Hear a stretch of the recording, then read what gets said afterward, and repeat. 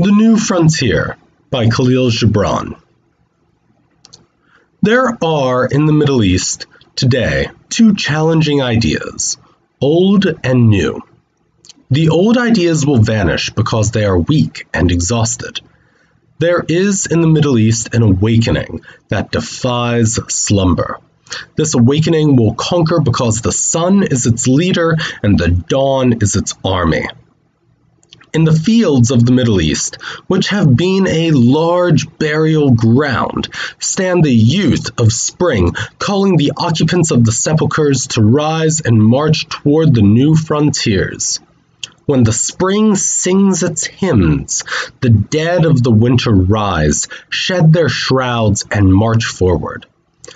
There is on the horizon of the Middle East a new awakening. It is growing and expanding.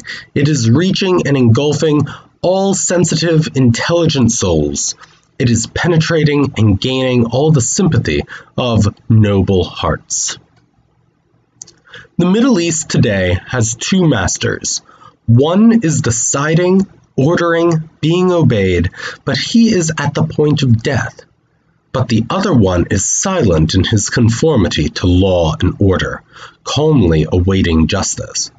He is a powerful giant who knows his own strength, confident in his existence, and a believer in his destiny.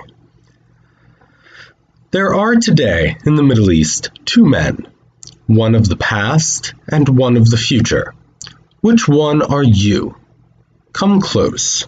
Let me look at you, and let me be assured by your appearance and your conduct if you are one of those coming into the light or going into the darkness. Come and tell me who and what are you? Are you a politician asking what your country can do for you, or a zealous one asking what you can do for your country? If you are the first, then you are a parasite. If the second, then you are an oasis in a desert.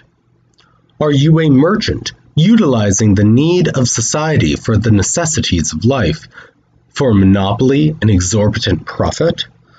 Or a sincere, hard-working, and diligent man, facilitating the exchange between supply and demand? If you are the first, then you are a criminal, whether you live in a palace or a prison. If you are the second, then you are a charitable man, whether you are thanked or denounced by people. Are you a religious leader, weaving for your body a gown out of the ignorance of the people, fashioning a crown out of the simplicity of their hearts, and pretending to hate the devil merely to live upon his income? Or are you a devout and a pious man who sees in the piety of the individual the foundation for a progressive nation, who can see through a profound search in the depth of his own soul a ladder to the eternal soul that directs the world? If you are the first, then you are a heretic, a disbeliever in God, even if you fast by day and pray by night. If you are the second, then you are a violet in the garden of truth, even though its fragrance is lost upon the nostrils of humanity, or whether its aroma rises into that rare air where the fragrance of flowers is preserved. Are you a newspaper man who sells his ideals and principle in the slave market, who lives on the misery of people like a buzzard which descends only upon a decaying carcass? Or are you a teacher on the platform of the city, gathering experience from life and presenting it to the people as sermons you have learned? If you are the first, then you are a sore and an ulcer. If you are the second, then you are a balsam and a medicine. Are you a governor who denigrates himself before those who appoint him and denigrates those whom he is to govern, who never raises a hand unless it is to reach into pockets, and does not take a step unless it is for greed? Or are you a faithful servant who serves only the welfare of the people? If you are the first, then you are as a tare in the threshing floor of the nations. And if the second, then you are a blessing upon its granaries. Are you a husband who allows for himself what he disallows for his wife, living in abandonment with the key of her prison in his boots, gorging himself with his favorite food while she sits by herself before an empty dish?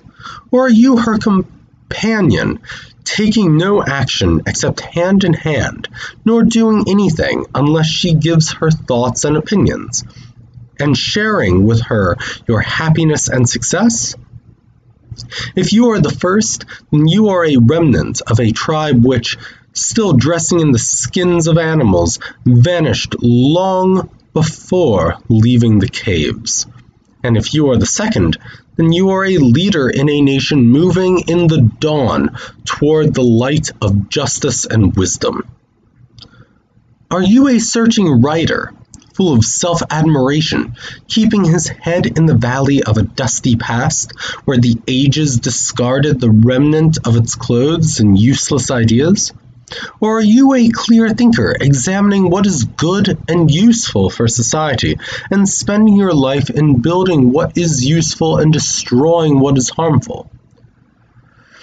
If you are the first, then you are feeble and stupid. And if you are the second, then you are bread for the hungry and water for the thirsty.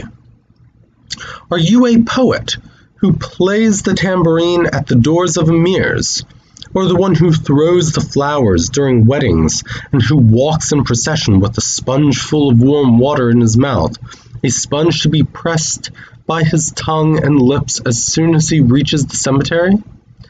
Or have you a gift which God has placed in your hands on which to play heavenly melodies which draw our hearts toward the beautiful in life? If you are the first, then you are a juggler who evokes in our soul that which is contrary to what you intend. If you are the second, then you are love in our hearts and a vision in our minds. In the Middle East, there are two processions. One procession is of old people, walling with their bent backs, supported with bent canes. They are out of breath, though their path is downhill. The other is a procession of young men, running as if on winged feet, and jubilant, as with musical strings in their throats, surmounting obstacles as if they were magnets drawing them up on the mountainside and magic enchanting their hearts. Which are you, and in which procession do you move?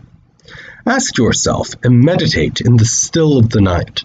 Find if you are a slave of yesterday or free for the morrow. I tell you that the children of yesteryears are walking in the funeral of the era that they created for themselves. They are pulling a rotted rope that might break soon and cause them to drop into a forgotten abyss. I say that they are living in homes with weak foundations as the storm blows, and it is about to blow. Their homes will fall upon their heads and thus become their tombs. I say that all their thoughts, their sayings, their quarrels, their compositions, their books, and all their work are nothing but chains dragging them because they are too weak to pull the load. But the children of tomorrow are the ones called by life, and they follow it with steady steps and heads high. They are the dawn of new frontiers. No smoke will veil their eyes, and no jingle of chains will drown out their voices. They are few in numbers, but the difference is as between a grain of wheat and a stack of hay. No one knows them, but they know each other. They are like the summits, which can see or hear each other, not like the caves which cannot hear or see. They are the seed dropped by the hand of God in the field, breaking through its pod and waving its sapling leaves before the face of the sun. It shall grow into a mighty tree, its root in the heart of the earth, and its branches high in the sky.